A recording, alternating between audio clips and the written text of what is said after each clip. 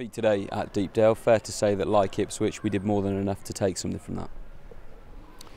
Well, people have their opinions. I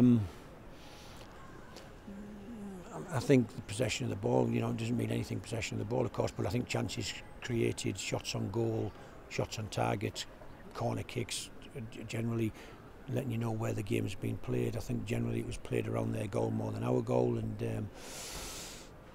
and yet we didn't find a way to put the ball in the net more than once, and I think it's a bit harsh on the team that we lost that game, and yet, as I've said to them, the naivety of the performance, really, to even give them some opportunities, because they were, in my mind, they weren't really in the game to create chances, and other than the set plays that they earned. So we're really disappointed, but we have to keep going. We have to keep believing that what we're doing is right, that we can dominate the ball, and we do have more shots and opportunities around the opposition box. A number of times we got behind their team today and was trying to pick somebody out in the 6-yard box for a tap-in, kept hitting the first man, of course. It was really, really frustrating for us. But all areas to keep working on. I thought there was lots of positives.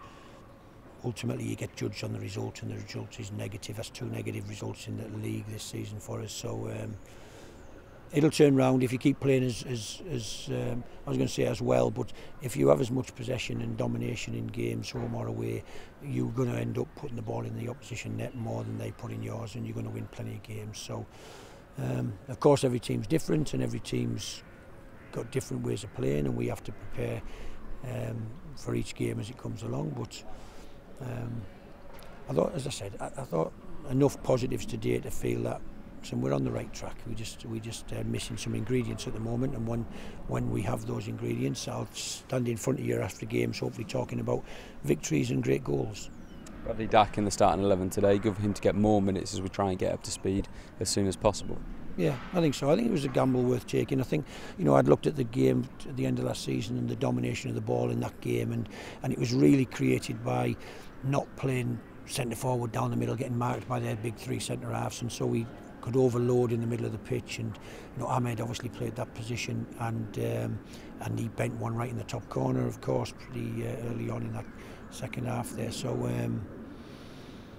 yeah, we just thought it was better not to have a big centre forward for 3 big centre halves to mark and fight, but other games, he'll be important for us in the box and put balls in the box and be the guy in between the sticks, and hopefully when things fall he can put them in the net. It was just a game where we felt we wanted to keep the ball off them today and try and dominate and create chances with our wide players getting in behind them, and we did that numerous times, and yet we couldn't find the answer to a cutback and a goal. 2 goals from deflections today went against us. That's 3 out of 4 now in the league. Important that we work hard this week to turn our own luck around. Yeah, I think so. And I don't want to. I mean, the first goal of the day was almost identical to Broadhead's goal for Ipswich. He was just running across the box and the ball was there. He hit him on the shin and went in. I think nobody in our dressing room we're concerned. We want to win games, so we're not happy. But we do feel as if in them 2 games we've shown more than enough that we're going to win plenty of football matches and dominate lots of football matches, and hopefully give the fans lots to shout about as the season unfolds in front of us. With 2 league games in, of course we're disappointed, but let's look after a dozen games or 20 games where we are before anybody starts thinking what's good and what's bad.